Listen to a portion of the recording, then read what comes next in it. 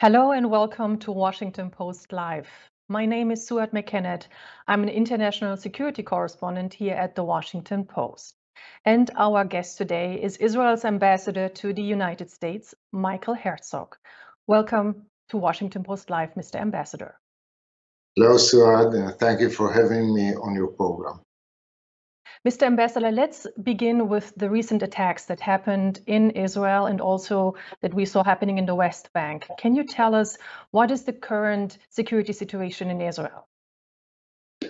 We had a wave of 4 terror attacks inside Israel, which claimed the lives of 13 Israelis. They are not connected directly to each other. The two first perpetrators were people who were known to have who are identified with ISIS, and the two others were young people from the West Bank who entered Israel and carried out terror attacks in the heart of Tel Aviv. We do not have any information suggesting that there was an organizational hand, in the sense that some organizations sent them or gave them orders. It's more lone wolf attacks, and in such cases there's this phenomenon of atmosphere where other young people who look at perpetrators of terror attacks are inspired by them and want to copy them. So that's probably what happened. Our security forces are determined to take action to stem this tide, and in order to do that, since some of the perpetrators came from the northern part of the West Bank, Israeli security forces went there in order to take action against people there who are planning further terror attacks against Israel. We've had a wave of lone attackers a few years back, and we managed to deal with it. And I'm confident that this time too, our security forces will deal with it properly. But at the same time, Mr. Ambassador, the Palestinian Prime Minister is accusing Israel of further escalating the situation, especially now in the holy month of Ramadan. What do you say about that? That in fact the actions of your defense forces might escalate the situation even further and led to more attacks happening against Israel? It is regrettable that the Palestinian Prime Minister pours fuel on the fire. We didn't start these attacks. They were perpetrated by people who went into the heart of Israel and killed innocent civilians. And I would expect the Palestinian leadership to issue stronger condemnations and not just accuse our forces. Our forces went into Jenin to seize a group of several terrorists who were planning further attacks inside Israel. There were armed people who were on the way to carry terror attacks against Israel. So I would expect the Palestinian Authority to speak against them and not against those who take action against them. You mentioned ISIS. What role do you think ISIS is playing in all of this? Well, as I said, the two terror attacks inside Israel were carried out by people who've known to be affiliated with ISIS. One of them, a few years back, tried to go to Syria to fight with ISIS. He was stopped by security forces and interrogated. I'm not sure that there was someone from the outside giving orders to people. It was more kind of inspirational. Throughout the height of the conflict with ISIS a few years back, only very few people from Israel or from the Palestinian territories went to join them. They had no great impact, but still, they can still, I would say, inspire some people to go out and try and kill civilians. That was the case here, and we should be on the alert. Are you worried, though, that you might see more attacks inspired by ISIS happening in Israel? It could be. I mean, I'm sure that there are more people who could be inspired by them, which is why I think we should go on the alert in terms of security.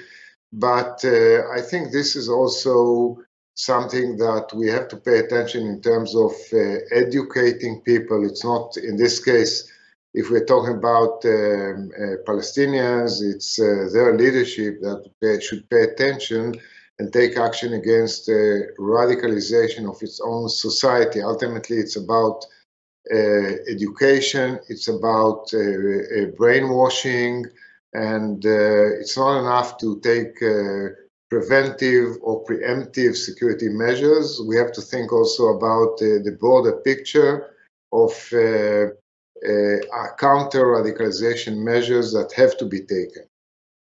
So we did reach out to an ISIS commander over the weekend, Mr. Ambassador, and we asked him about the attack or the attacks that were inspired by ISIS in Israel. And we asked also if there would be further attacks happening. And let me quote what this person said to us. He said, "This was just the beginning and more would follow against," and now I'm quoting, "Jews all over the world." What do you have to say about that? So my experience teaches me that when radical leaders make such statements, we should listen to them very carefully and take them seriously. They usually speak their mind, so I would certainly not ignore it or be indifferent to it. But this kind of statement also exemplifies some of the challenges that we face, in the sense that some of the attacks against Israel are not only against Israel, but against the Jewish state, but also against the Jewish people, as this guy stated to you, which means that some of the attacks on us are also characterized by anti-Semitism, and we should pay attention to them. Mr. Ambassador, one other topic that your country always connects to its security is the Iran nuclear deal. And as we all know, there might be an agreement coming. There might be. We're still waiting. But your country has voiced a lot of cautions and criticism also.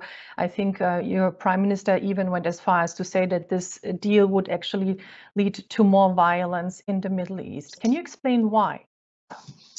Yes, so our government was very clear about its concern regarding the possible new deal with Iran.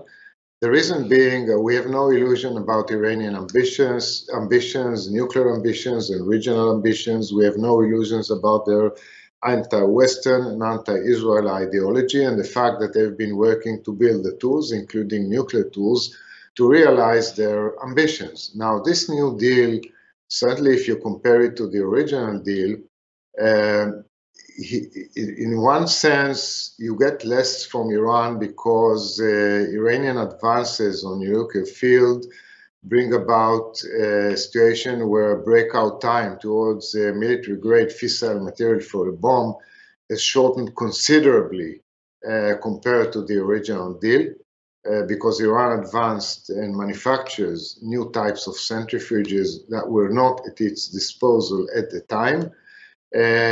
And this is a deal for a relatively short period of time because of sunsets that are supposed to kick in the next few years. It's a deal only for a few years.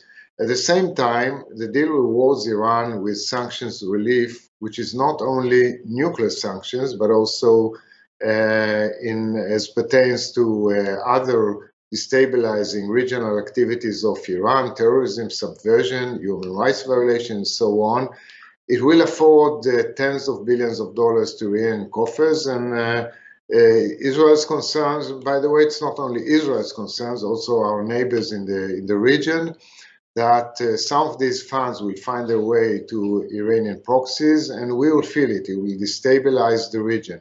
So for all of these reasons, we are very much concerned that this deal will not add stability, but may be counterproductive. Well, Mr. Ambassador, can we make it a bit more concrete? Can you tell us what are the elements that you would like to see in a deal or in an agreement? If I had to single out one element, I would like to see a deal without sunsets, or if at all, sunsets in a very far distance. But to do a deal that affords Iran what it affords only for a relatively short period of time, only a few years, for us, this is concerning. In a few years, given this deal, all limitations on the Iranian nuclear program will be lifted. Iran will be able to enrich at will to any level of enrichment with any number of centrifuges on an industrial scale and be legitimized as a nuclear threshold state. This is intolerable to Israel, and I think it's also intolerable to some of our neighbors in the region who may also, in that case, examine their own policies and may wish to go down a similar road. But neither you nor your neighbors are the ones who are negotiating at the moment with the Iranians. So do you feel, or do you think that the American administration, that also the Europeans do understand your concerns? Do they hear you? Are you in contact with them? We have a very close dialogue with the administration, also with our European counterparts. We discuss everything with them. It's an open dialogue. We share our information. We share our concerns. I will not hide that there are differences. They are known. We make them public. So the problem is not whether or not we have a channel of dialogue. We do, and it's a very open one. But as you correctly noted, we are not at the table, neither Israel nor our Arab partners. But ultimately, we live in the region and we bear the consequences. So what's the alternative? Well, the discussion between this deal and no deal is a difficult one because both options are unappealing, unfortunately. To me, the most critical element is not whether you do a deal or don't do a deal. It's whether there is whether you have deterrence vis-a-vis Iran. Iran is a predator state. Iran is a destabilizing factor in the region.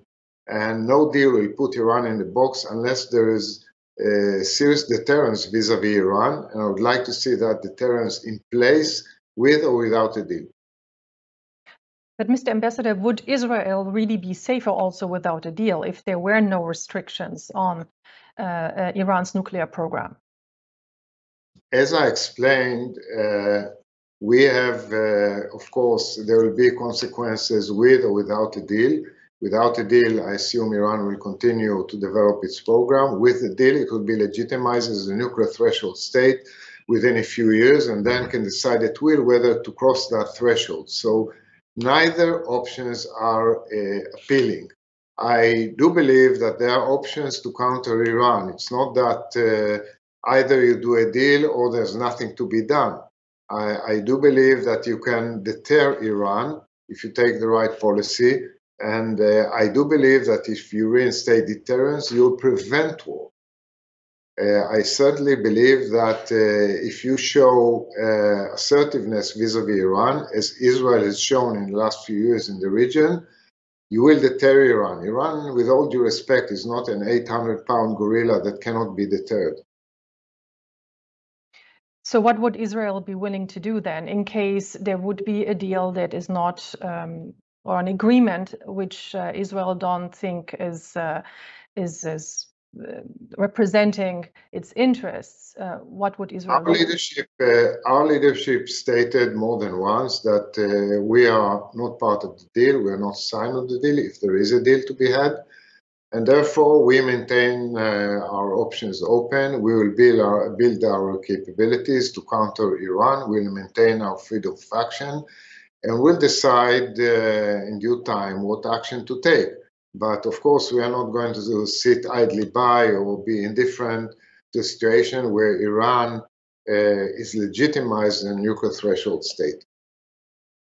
Let's move to another topic. There's the ongoing military action of Russia against Ukraine, and there have been several attempts also by your prime minister to mediate between the two different parties. How is that going? Is there still a chance for a diplomatic solution, in your opinion?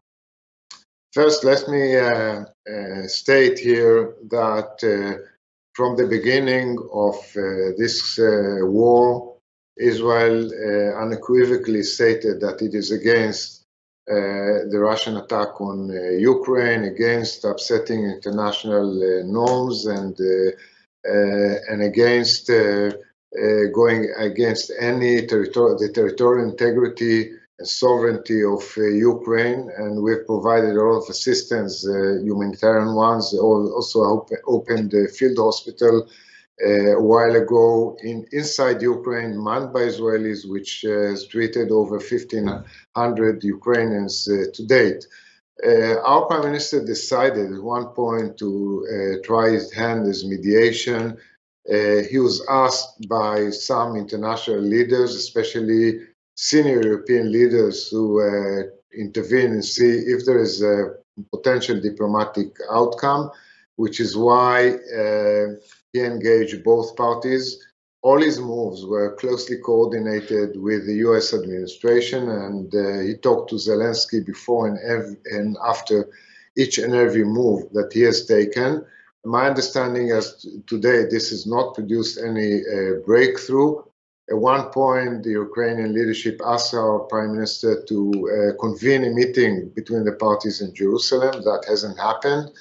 Right now, I don't see a diplomatic outcome in the cards in the foreseeable future. So unfortunately, we are in probably for a prolonged war. However, is the Prime Minister still in touch with Vladimir Putin? My understanding is no.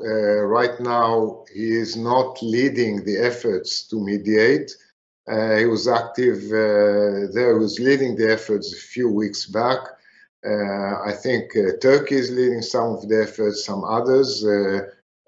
Israel is no longer leading these efforts. Mr. Ambassador, it took Israel, though, a bit longer to condemn the actions, or at least this was how the rest of the world felt about it. It was your foreign minister who first condemned the actions of Russia strongly. Why did it take so long for Israel to condemn Russia's actions? I disagree with the premise of your question. It took Israel a day or two, but we condemned unequivocally. We co-sponsored two General Assembly resolutions against the Russian attack, and we voted in favor. We voted in favor of a third General Assembly resolution calling for the expulsion of Russia from the Human Rights Council. We've been very clear, including condemnation of the atrocity of Boca. So I disagree with those who say that Israel hasn't decided about taking sides. That's absolutely not true. We do have some constraints because we have a Russian military neighboring us in Syria, and it's critical for Israel to maintain freedom of action against Iran in Syria and the region, as I explained earlier when you asked me about Iran. So that is something that we have to take into consideration. Much the same as the international community is very careful about enforcing a no-fly zone. Each nation draws its own lines, but it doesn't mean that we haven't taken sides. We have very clearly and have unequivocally taken sides, my government, myself, and all of Israel. Mr. Ambassador, can you explain to our viewers, though, why is Russia so important when you say Russia is in Syria? So can you tell us where is Russia helping you there, or how is Russia helping you? We have the Russian military deployed in Syria with very advanced air defense systems, S-300 batteries, S-400 batteries, advanced radars, very advanced warplanes. And we have, since we often take action against Iranian military targets in Syria and in the region, it is critical for us to maintain that freedom of action because Iran is our existential problem. And we don't want to be in a situation where we risk that freedom of action and the Russians can disrupt it. So again, that's the constraint we have. But short of that, we do everything we can to help the Ukrainian people. Since the start of this conflict, Israel has seen also an influx of refugees from Ukraine, but also from Russia. Can you tell us what is Israel's policy in case of accepting refugees? Israel opened its gates and to date accepted more than 20,000 Ukrainians. and there are more knocking on our doors and wanting to come to Israel. There's a big Jewish community in Ukraine, but not only Jews. More than 50% of those who arrived in Israel are non-Jews. We now have also many Russian Jews knocking on our doors. There are 600,000 Jews in Russia. Many of them feel trapped. A lot of them don't leave because the Russian regime would not let them leave with more than $10,000. But notwithstanding, many people would like to come to Israel to escape the war. A summit meeting was held in Israel in the Negev and attended by the foreign ministers of the United Arab Emirates, Bahrain, Morocco, and Egypt, along with your foreign minister and the Secretary of State, Antony Blinken. During the summit, Israel and its new partners said there would be a closer cooperation on different levels. Can you tell us what exactly they meant by that? I was present at the Negev summit. I must say it was very exciting. There was a sense of history in the making. There were 6 foreign ministers, Secretary Blinken and our foreign minister, and 4 Arab foreign ministers, 3 of them visiting Israel for the first time. There were the foreign minister of the UAE, Bahrain, Morocco, and Egypt, a very important summit. And the discussions there were very interesting. The parties discussed not only security concerns in the region, like Iran, of course, which is a major topic everybody discussed, but also means of regional cross-border cooperation. There is a sense that there is a huge potential that if you really want to overcome some of the major challenges in our region, we have to join hands and work together. So the parties discussed a very rich agenda of cooperation in areas like climate change, energy, fighting the pandemic, food security. We decided to establish 6 working groups, and almost all of them deals with these kind of things.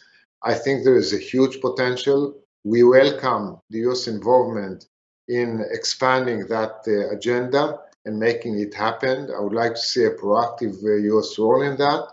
So I think for our region, this is a very key, important factor for the future. And since we are now fighting some forces that are destabilizing our region, like Iran and its proxies, that type of cooperation is extremely important. So are you also suggesting that there might be a closer military cooperation here? Some people even said maybe a future for a group like NATO in the Middle East. We're not building a military alliance, let's be clear about it, but we're building cross-border cooperation, which is mostly civilian. But I also think there is merit in thinking about a regional security architecture long-term, which will help stabilize our region. US Secretary of State Blinken said during the summit, and now I'm quoting him, "These regional peace agreements can't be a substitute for progress between Palestinians and Israelis." Is he right? Well, that certainly was a topic that was discussed at the Negev summit. And I certainly believe that Israeli-Arab normalization also offers benefits for Israeli-Palestinian relations, because I believe that Arab involvement could open space, more space for both parties to engage. And I believe that the Arabs are also stakeholders in some of the most important core issues separating between Israelis and Palestinians, like security, refugees, and some other core issues. So I do hope we will find a way to operationalize that potential so that the Abraham Accords also benefit the Israeli-Palestinian context. There's certainly a potential there. But Mr. Ambassador, let me ask you, Israel was able to cut deals with all the other states, with Morocco, with the UAE, Bahrain. Why is it so difficult to find an agreement with the Palestinians?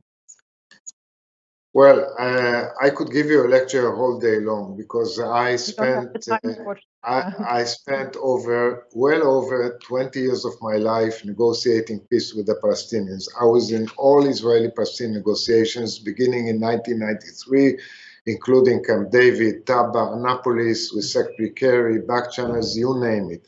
It's a very long story. Essentially, we're talking about two national movements with claims to the same piece of territory, with conflicting narratives, and it's extremely difficult to bridge over these gaps. It's not that we haven't tried. We tried for many, many years, and there were all sorts of offers on the table, and we failed not for lack of trying. I think in order to bring about such a deal between Israelis and Palestinians would require a certain set of conditions, including leadership on both sides who can communicate and take decisions, like we had between Israel and Egypt, or between Israel and Jordan, where you have leadership that on both sides that could take such measures. An effective third-party mediation, marginalizing the radicals and the extremists who work against peace. It's a very long story. So again, we failed not for lack of trying. I would say that it's time for fresh thinking about what went wrong, and I do believe that involving some other actors like the Arab could help us. Mr. Ambassador, a brief question and answer, please, because we're running out of time. How is the situation of your government? Will there be new elections? Well, I'm not a political commentator, and I can't tell you whether or not we'll have elections and where. It's no secret. Anybody who reads the headlines know that there is a political crisis in Israel, but the government is still there. Still, it doesn't have a majority in parliament, nor does the opposition have. So it's kind of a limbo, but it's too early to tell where this is going to lead us. And I hope that Israeli politics will stabilize soon. And so when do you think there will be an answer, whether you might have to head into new elections or not?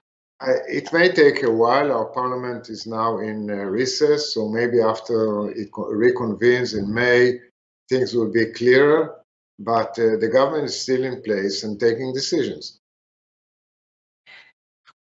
One thing that you also discussed with US officials here was the increasing anti-Semitism that we have seen in the United States. Are you, what actions is your embassy going to take against that? We're very much concerned about the rise of anti-Semitism in America, not only in America, but we are here in America. And I think that you need a very broad effort encompassing all dimensions of the problem: education, enforcement, security, and many other dimensions. I was heartened to see that Deborah Lipstadt was just confirmed as the administration point person on anti-Semitism. And we, for our part, are certainly going to cooperate with whoever is willing to partner with us to fight this ugly phenomenon. Thank you so much for joining us. Unfortunately, we have to leave it here. We are running out of time. Thanks for joining us here at Washington Post Live, Mr. Ambassador. Thank you very much, Souad, and thank you to all our watchers and listeners. It's been a pleasure. And thank you all for watching us. My name is Souad Mekhennet, and if you would like to know more about our upcoming interviews, please head to WashingtonPostLive.com to register and receive more information about our upcoming programs. Thanks again for watching.